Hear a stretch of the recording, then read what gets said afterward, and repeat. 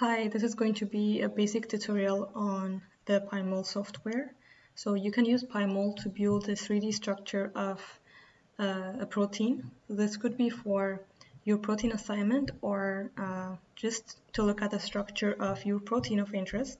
So we need to go to the PDB protein data bank to have the 4-letter code of our protein. So we type in protein data bank. And we click on this one, PDB.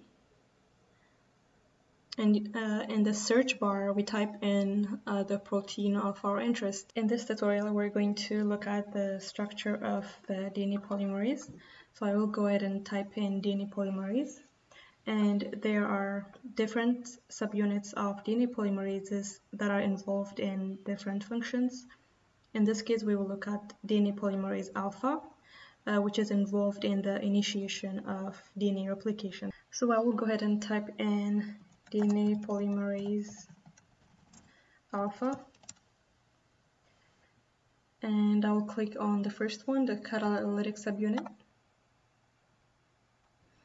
and it will bring us many different structures of DNA polymerase and from different organisms. So the first one is from yeast, and I'll just click on that one, or I will use this code, which is 4FVM in Pymol, and I will use it to build the 3D structure of this DNA polymerase enzyme.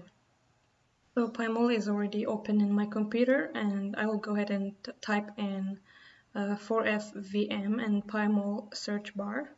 So I have downloaded educational Pymol software on my computer. It is free. And so in this window here, I will type in fetch and then the code for the protein, which is 4FVM, and press enter. And in another window here, it's going to open up the structure of the protein. So it will bring us the line structure or line representation of the protein, but we want to change it to a better representation for us to have a better view.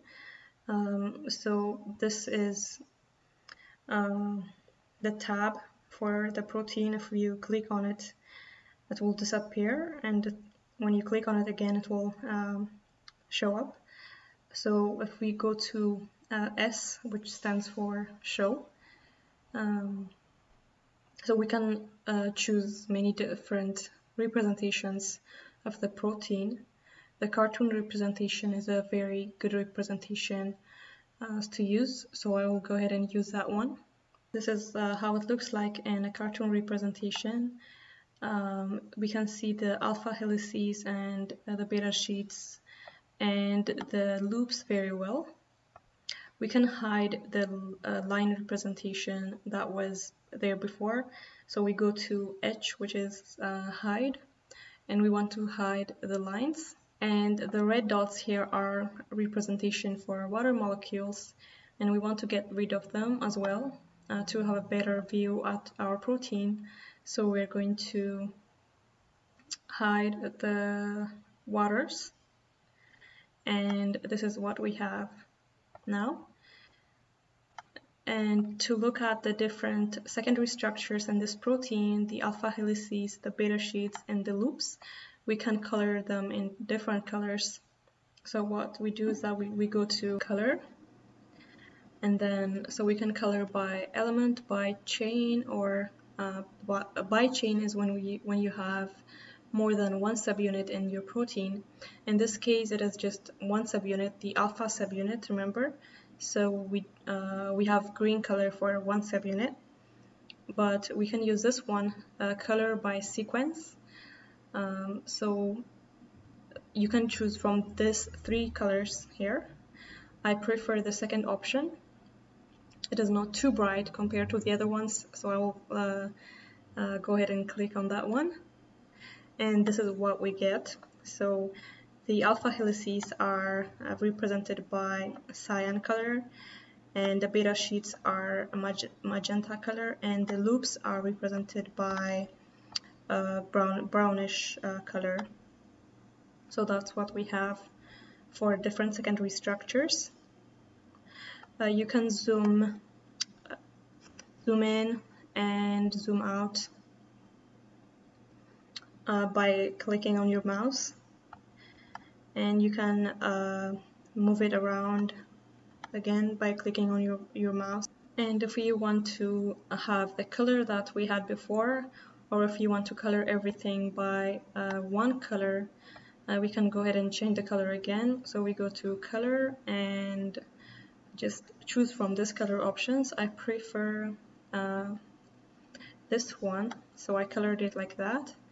And now I want to see the structure of this DNA polymerase in surface representation.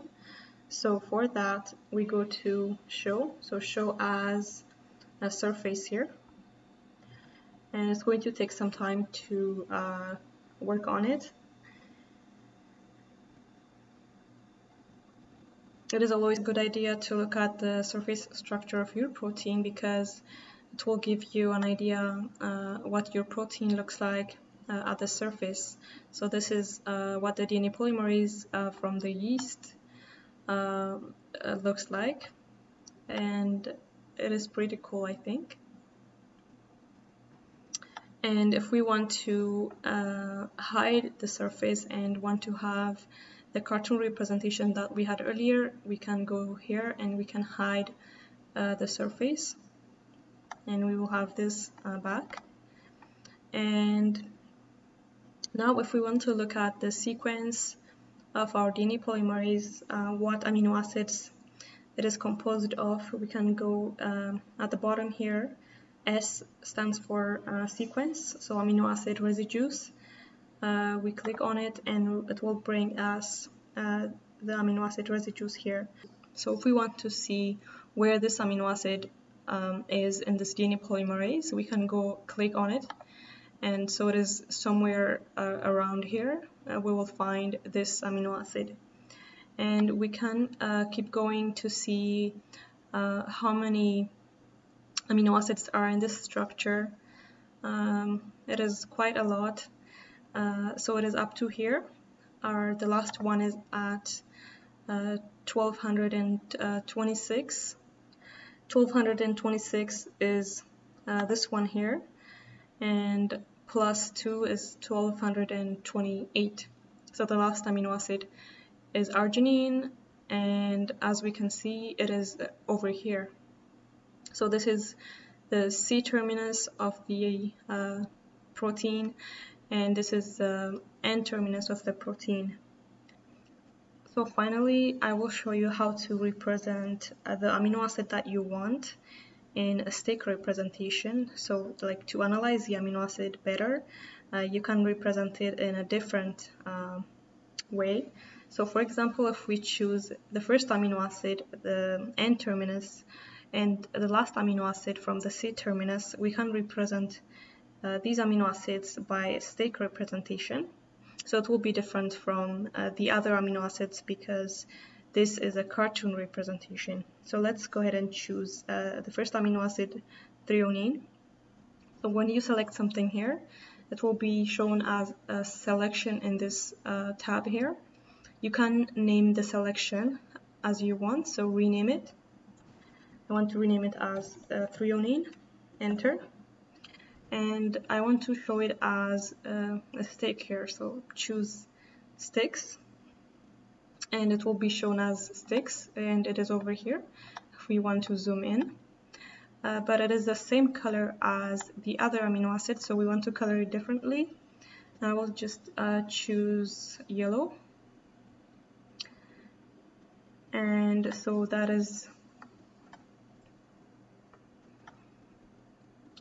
so this is the N terminus amino acid of the DNA polymerase threonine.